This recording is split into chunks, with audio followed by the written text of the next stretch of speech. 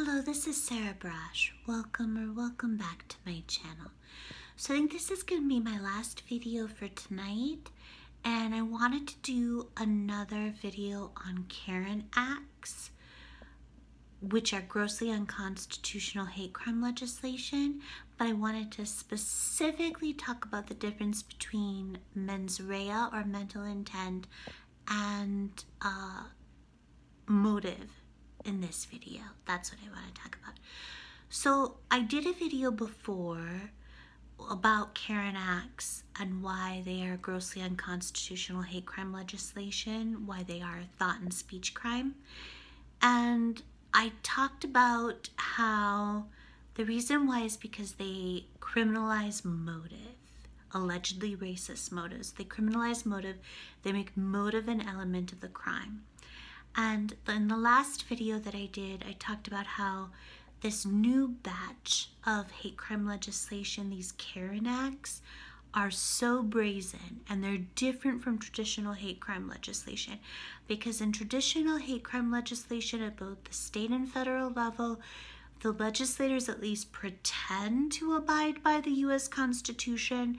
They at least do some hand waving to say, oh, we're not actually, they tried to hide, even though they're not pulling the wool over anyone's eyes, they try to hide the fact that they are in fact criminalizing motive and making motive an element of the crime. So I want to talk about today specifically why making motive an element of the crime is unconstitutional. It's unconstitutional thought and speech crime, and also the difference between, in particular, I want to talk about the difference between motive and mental intent or mens rea. So there are always two elements of crime. There's the actus reus, the act, and then the mental intent, the mens rea.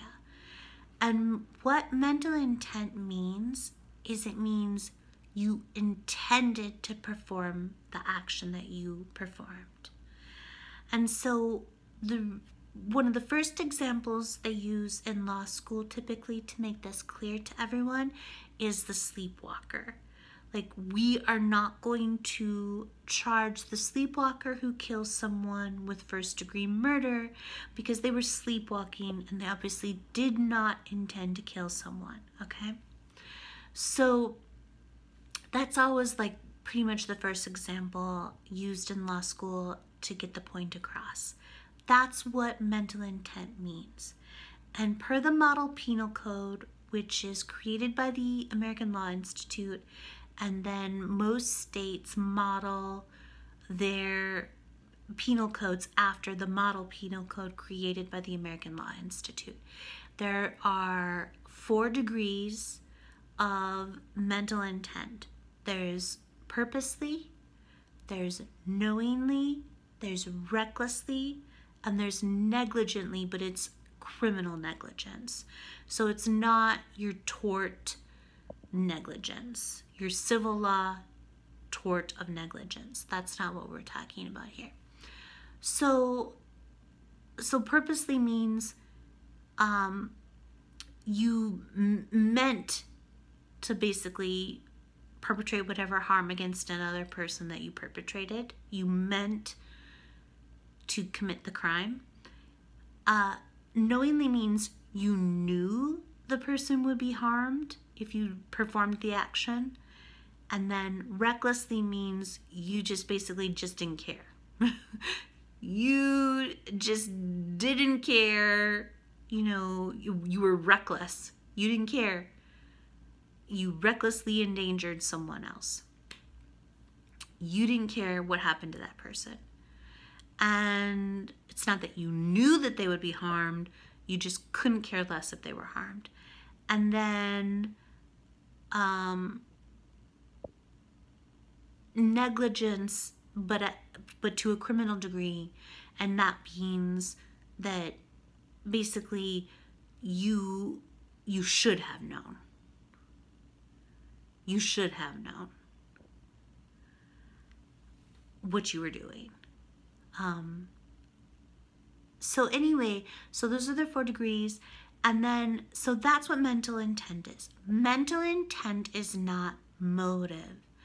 And so many people get confused about this, and that's why they think it's okay to criminalize motive, because they're thinking of mental intent when they mean motive. So mental intent is an aspect of the crime. It is an element of the crime. We do criminalize mental intent as an element of crime because we don't want to punish people to the same degree if they didn't intend to commit the crime. Like the sleepwalker. We're not going to charge the sleepwalker with first-degree murder because they didn't kill anyone with malice aforethought. Okay? And so that's another thing that people usually end up saying to me next is that, well, what about first-degree murder and malice aforethought? I think people get hung up on the word malice aforethought, and basically what that means is just premeditated. So when you see malice aforethought for first-degree murder, just think premeditated, think the highest degree of mental intent, think purposely. Premeditated murder. So you thought about it and you really meant to kill this person. Anyway, so what motive is motive is the why you did something. Okay, so let's say you murdered a black man. Let's say your degree of intent is it's murder 1, malice aforethought, premeditated, highest degree of mental intent per the Model Penal Code, purposely. You murdered a black man, you meant to murder a black man. That's fine. What was your motive? Let's say your motive was that you really do hate black people. That's your motive. That's the why you did it. You hate black people is the reason why you went out and found a black man and murdered him. Okay, that's your motive. The motive is the why. But that has nothing to say, why you did something has nothing to say about the degree to which you intended to do it. These are two separate concepts. Well, definitely two separate legal concepts. There's the degree to which you intended to perform an action, and then there's why you performed that action. And these are two separate concepts. So the motive is the why. Now, here's one other thing that people get hung up on, is that motive can be brought in as evidence of mental intent. But you are still not making motive an element of the crime. The motive, the existence of a motive, it's not the substantive content of the motive, and it's the substantive content of the motive that you cannot make an element of the crime. The mere existence of a motive, you're not making that an element of the crime either. What you can do is you can bring that in, the mere existence of a motive, you can bring in as evidence of mental intent. So that's probative of having mental intent, the mental intent to have, performed this action, the requisite mental intent. So that's one other thing that people get hung up on. Now, so the reason why it's unconstitutional per the U.S. Constitution to make motive an element of the crime is because it would be a violation of the First Amendment. Because making the motive, criminalizing motive, allegedly racist motives, and making that an element of the crime, I can't read your mind, okay? No one can read your mind. The only way I know why you performed an action is because, one, you told me, or you wrote it down, or you made a blog post about it, or you tweeted about it on Twitter, right? So it's making motive an element of the crime, the why you did something an element of the crime. It's criminalizing your thoughts. But the only way I can know your thoughts is if you tell me, or you write it down, etc., etc. So it's making motive an element of the crime, and that's why it's thought but really speech crime. So it's thought but really speech crime. And obviously that's unconstitutional, right? It's a violation of the First Amendment. That's why you can't make motive an element of the crime. And that's why motive is different than mens rea. And so there are so many other reasons why hate crime legislation is grossly unconstitutional, including double jeopardy, and especially in the traditional forms of the hate crime legislation, and a whole bunch of fair trial constitutional protections, of which hate crime legislation is a gross violation thereof. So I'm going to do more videos about that, but I just wanted to be really, really clear about the difference between mens rea or mental intent and motive, because so many people get hung up on this issue.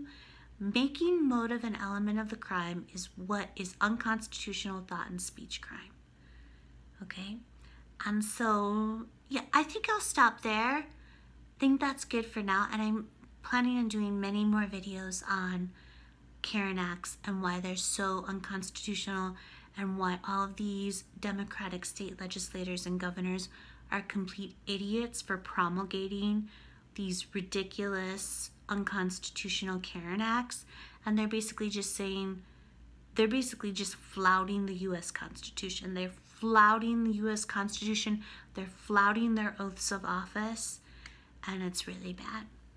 Okay, anyway, so I'm gonna leave it there. I have my PayPal me and GoFundMe links below. Please donate to my legal fund. Please support me so I can sue Yale and we can restore due process at Yale and everywhere. Okay, I love you all so much. Okay, have a great night. I'll talk to you soon. Bye.